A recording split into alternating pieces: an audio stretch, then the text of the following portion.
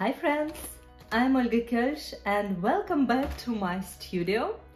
Today it's already 1 year since I started my YouTube channel and I'm so thankful for all of you for being so supportive, for your awesome comments, for your awesome feedback, for getting here and building this community. Thank you so much.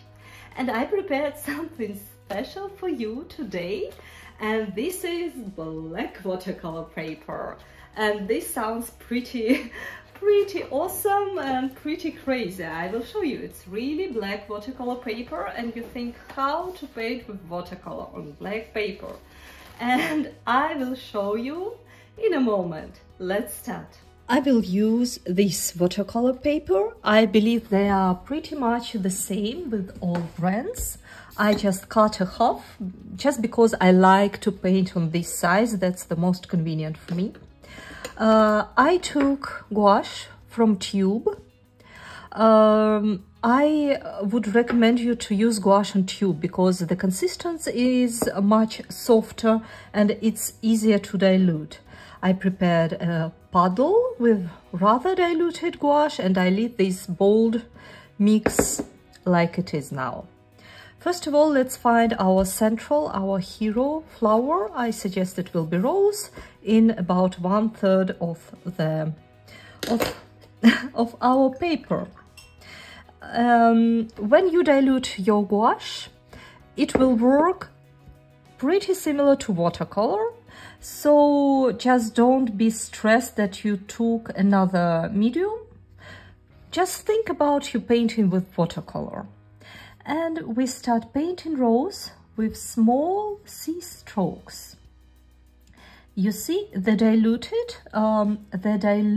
gouache gets transparent. So once it's dry, it gets a little bit grayish. And that's all right, because with gouache we could easily add more and more layers if we need. So the trick is with painting on black watercolor paper that we do not paint the darkest parts. And with roses, it's what inside, it's the shades between the petals. But other than that, we use the same principles, C strokes. Small pressure, more pressure, release the pressure. Small pressure, more pressure, release the pressure. Of course, it's nice to add some variety. With the tip of the brush, I create these nice wavy petals.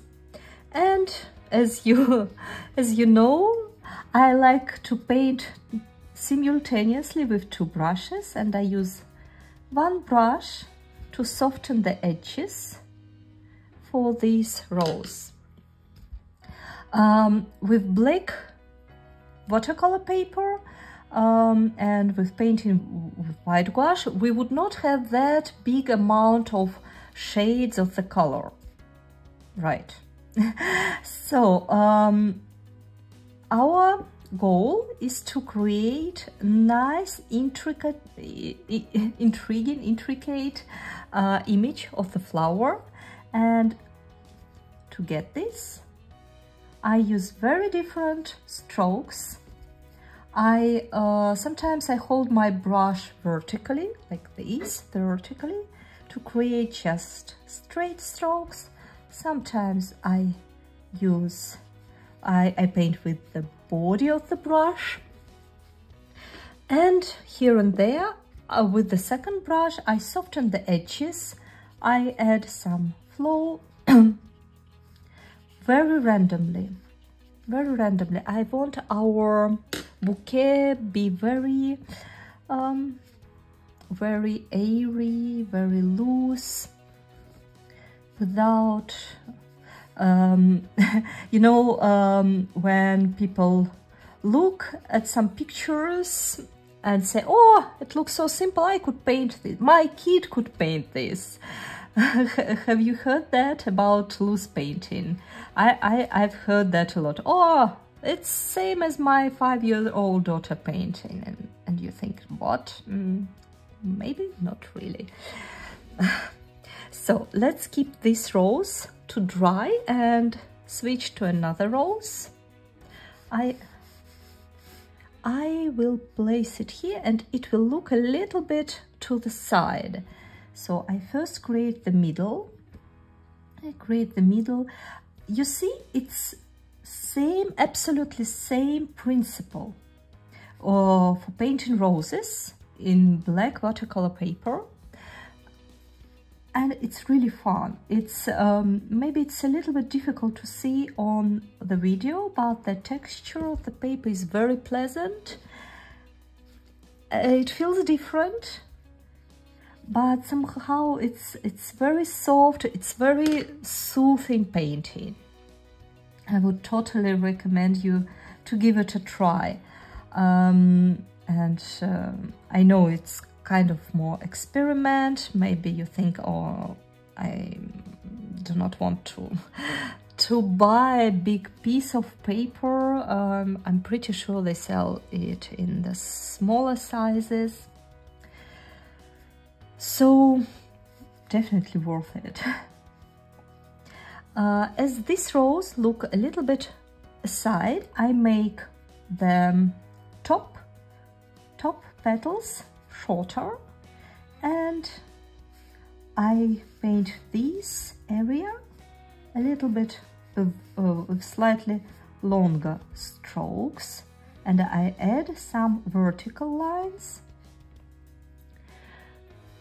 and I would like to add a little bit more of pressure to these outside petals to create nice intriguing variety.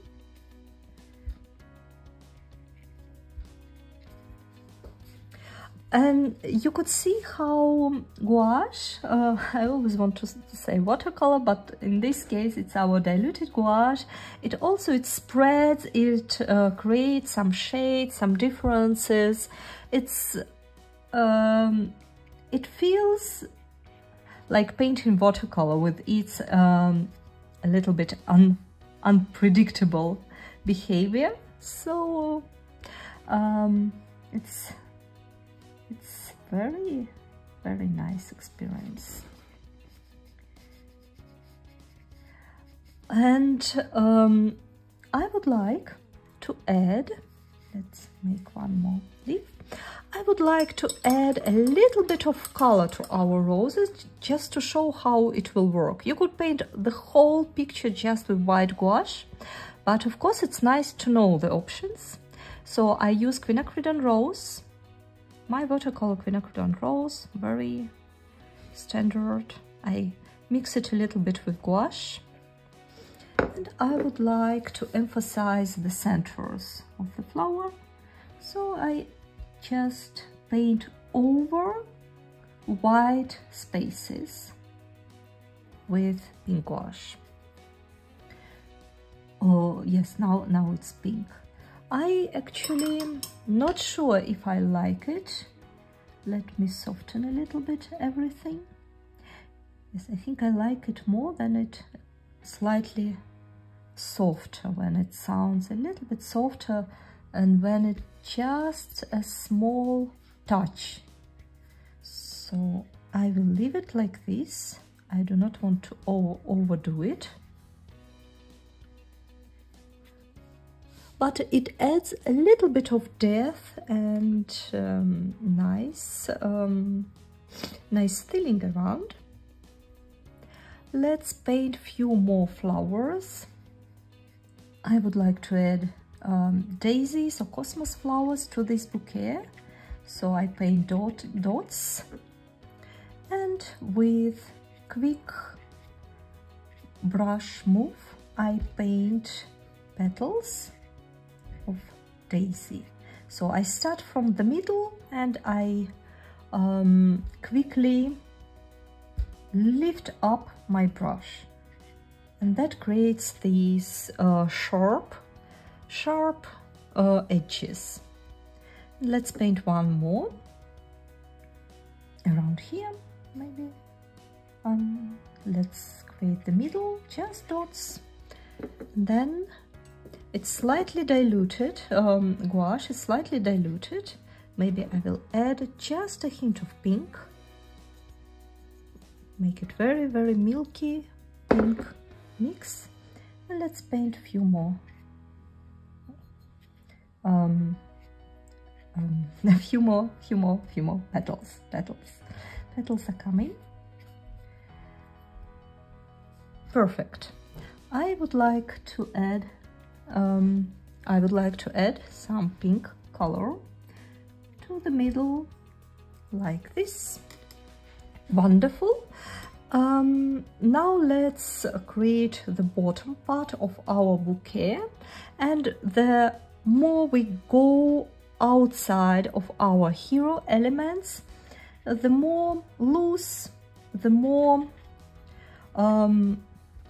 easy, the more simple should become your elements. So if we painted roses step by step, petal by petal, now the rest of bouquet, let's paint something very loose. And that applies to all bouquet paintings. Nothing special about or related to black watercolor paper. Principles are the same. Principles are principles.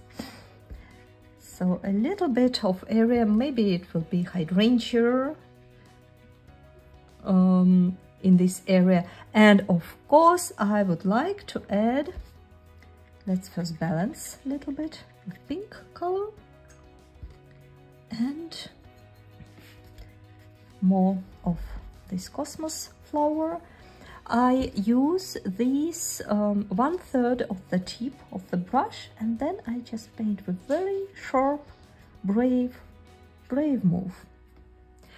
And now let's paint some eucalyptus. I like eucalyptus in bouquets. I like to paint eucalyptus, so we are painting a lot. In all my tutorials, especially about bouquets, we paint a lot of eucalyptus. How to paint leaves? Now we have a little bit pinkish eucalyptus, but that's fine. So, how to paint leaves? See, it's very difficult now to get rid of the pink color. Let's make another puddle, maybe. I will add a little bit of greenish in here. Let's see. You start with the tip of the brush, then you apply pressure really a lot, and then you release the pressure. That's your leaf. That's the leaf. And with gouache, once you vary the amount of water, it gets more transparent. For example, I will try super transparent now. Tip of the brush, I hope you could see it. Let me check. Yes. Tip of the brush, a lot of pressure to the brush, and then you release the pressure. Very magical. I so much enjoy the process when painting on black watercolor paper. It's something really, really magical about these, all these shades, all these dark colors. Like this, and we paint step by step. This is a little bit weird edge for eucalyptus leaves, so I corrected. And once you vary amount of water for your gouache, it will create this variety in the leaves.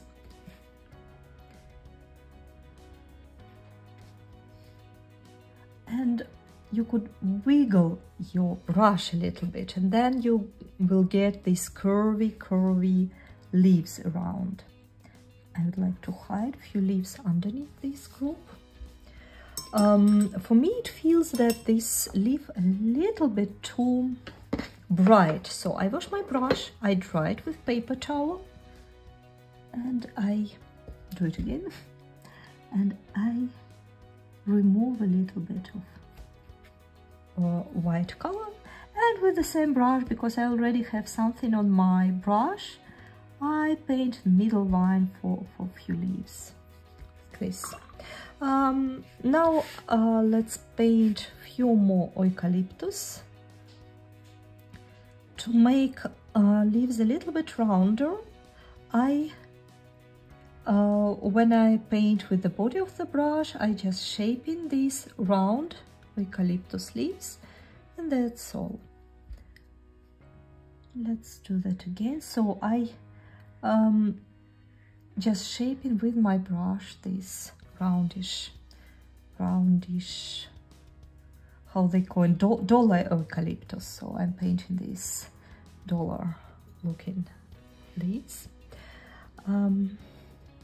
Let's paint, I would suggest, let's paint something nice on this side, and I would like to add something very delicate, very soft, very delicate. These fillings I paint just with the tip of the brush, some little details. I wash my brush, I dilute a little bit my watercolor, so the next one will be more in the shade. The next brush will be more in the shade, and it feels like one more will fit here.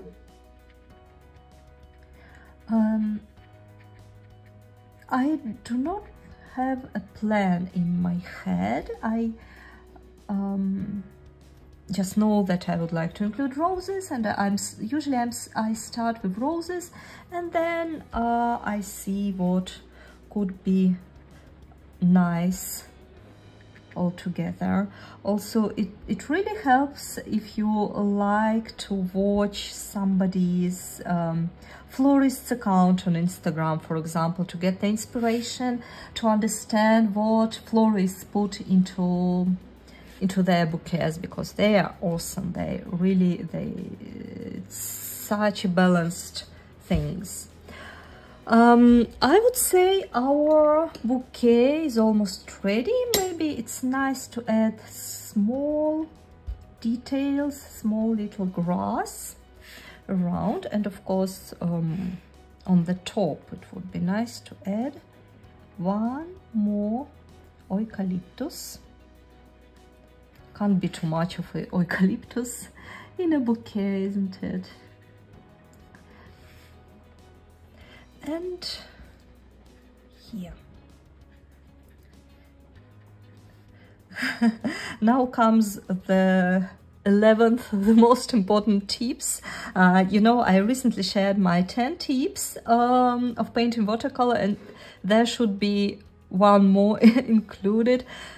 Stop at the right time, and I have difficulties with that.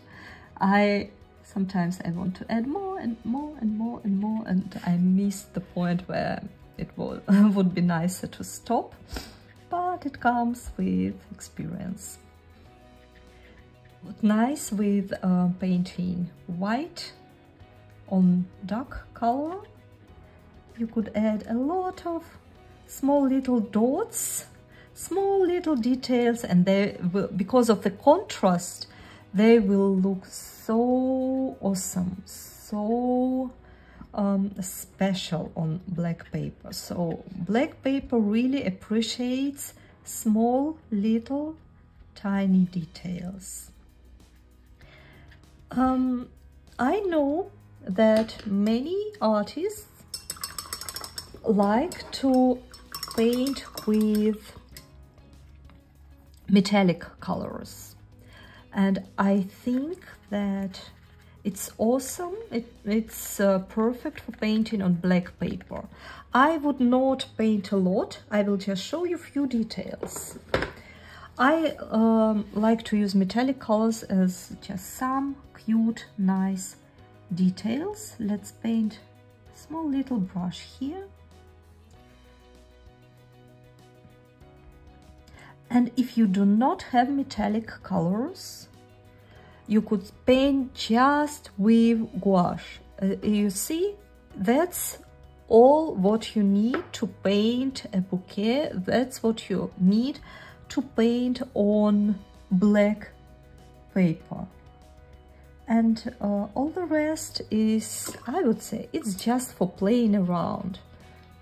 I will take, maybe, let's add something green. It's difficult to see, something with green metallics. Let's add some green metallics.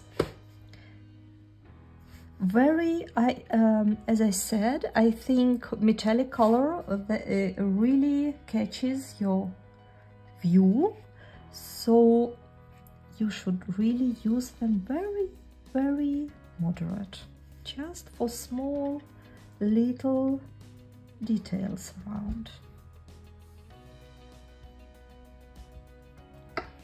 And this is it. Thank you so much for painting this bouquet with me. I hope you enjoy the process. I'm looking forward for your feedback and comments. How do you like to paint on this black paper? And maybe answer me, would you like to paint more with metallic color or try out some new media? I'm looking forward for your feedback. Subscribe my channel and see you next time. Bye bye.